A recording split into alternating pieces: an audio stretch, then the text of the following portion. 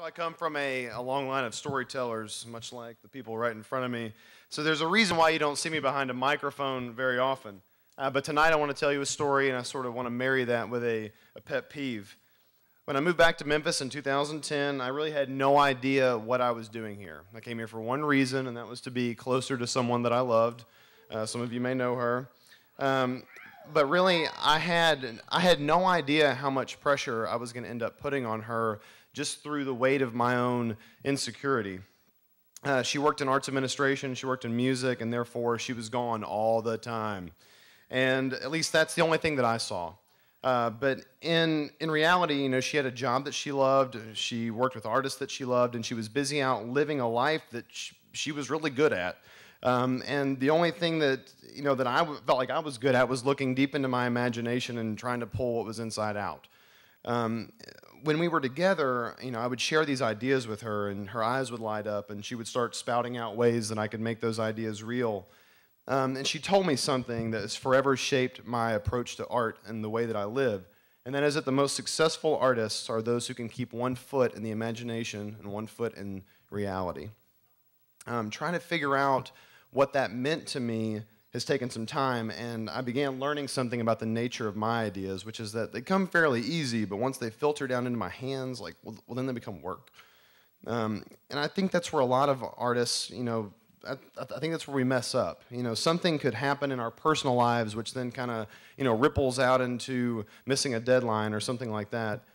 But I know a lot of art is about feelings, right? But what I'm talking about is that sort of surface level interaction where what we do meets the need of that person buying that thing from us.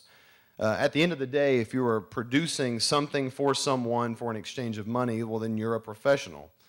One of the first steps that I took in trying to become more professional was applying to an RFP back in 2010 from the Urban Art Commission, which took 7 studio artists and taught them how to make murals. After completing my first one, my eyes were open to all of the potential buildings that are in our city. You know, we live in what's called a post-industrial area, which accounts for a lot of the giant warehouses that you see around us, which are mostly vacant. Driving around town, I started calling commercial real estate signs, looking for somebody that would let me paint one.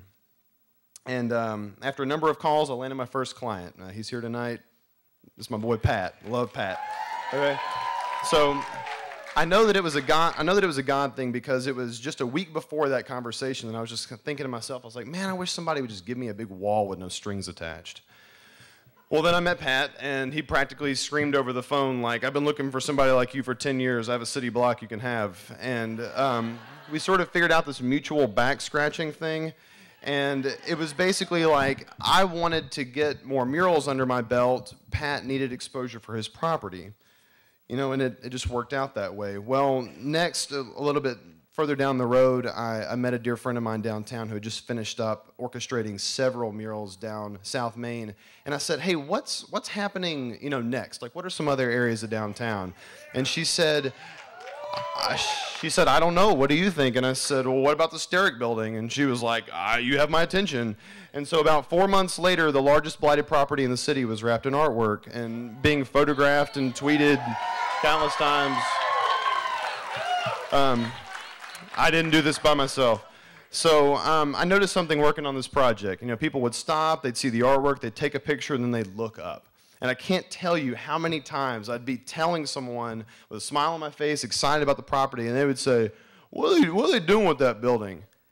And it got me asking myself, like, who are they? Like, is it the city? Is it the owner? Is it us? Like, you may not label yourself an artist, but creativity comes in many forms, and at the root of it is this ability to, like, visualize potential. Okay?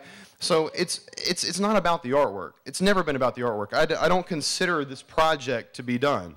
I have to remind myself that all the time. Like, it's not about me or my style. Get over yourself. That's the title of the talk. Like, get over yourself. It's about activating a space. It's about bringing a building back to life.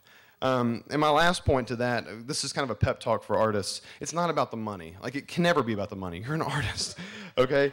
Like, try to think of yourself as an opportunity for building a relationship, and don't just see the dollar signs. My hope is that more people will drive downtown, they'll see the building, and they'll say, what are they doing with that building? And hopefully somebody with more money and some ideas will say, I've got an idea. So between now and then, keep 1 foot in the imagination and 1 foot in the reality, okay? Thanks.